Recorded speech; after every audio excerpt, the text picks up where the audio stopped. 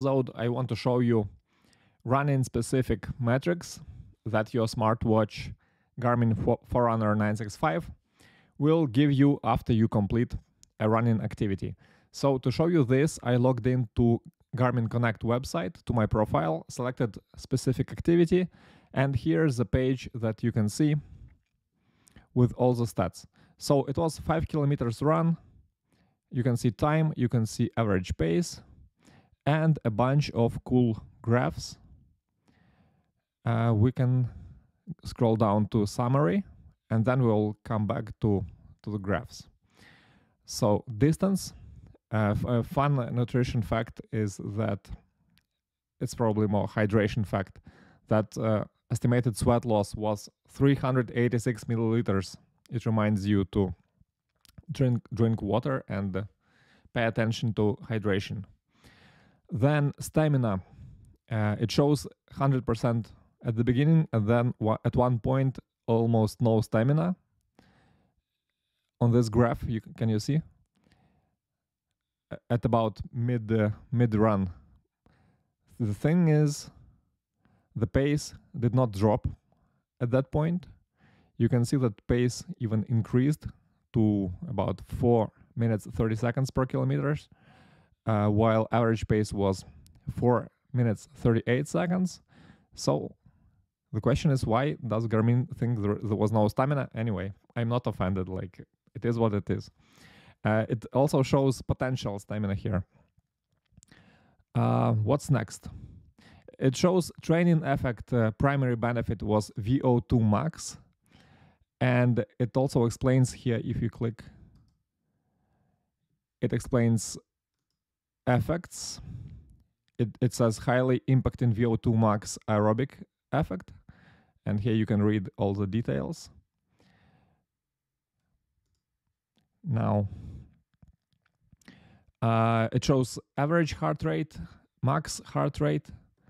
It shows power, which if you click here explains that power is measured based on running dynamics such as cadence, vertical oscillation, ground contact time, and it takes into account wind speed and direction, and also whether you run uphill or downhill.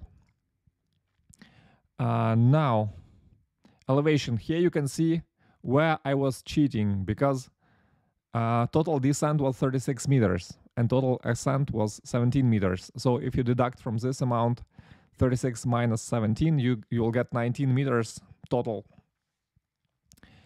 descent. Then average pace, and here you can see average grade adjusted pace. So it takes into account that descent, and it says if not the descent, then average pace would be 4 minutes 40 seconds. And now we are at interesting section called running dynamics. A bunch of cool stats. Average run cadence, 164 steps per minute. I've heard that 180 is an optimal cadence, but on the other hand, I've heard that for the runners with above average height, cadence tends to be lower. And since I'm 6'5", I think that my optimal cadence can be a bit lower, but still, why not to pay attention, and while you run, try to make more steps per minute to try to make your run more efficient. Then average stride length, which is length of 2 steps, step with the left foot and plus step with the right foot, 132. So if you divide it by 2, it means average step was 66 centimeters.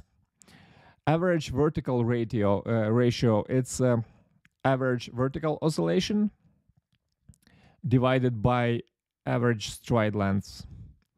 And on the graphs, you can see how your stats compare to other Garmin users. For example, here you can see mostly in green zones, and once in this blue zone. And if you click here, you can see that here, that's about average for all Garmin users, and blue zone is a little bit higher than that. What else? Average ground contact time here. And you can see the graph as well, how it changed during your run. So overall, that's all I wanted to show you for today. Those are running specific metrics that your smartwatch shows you.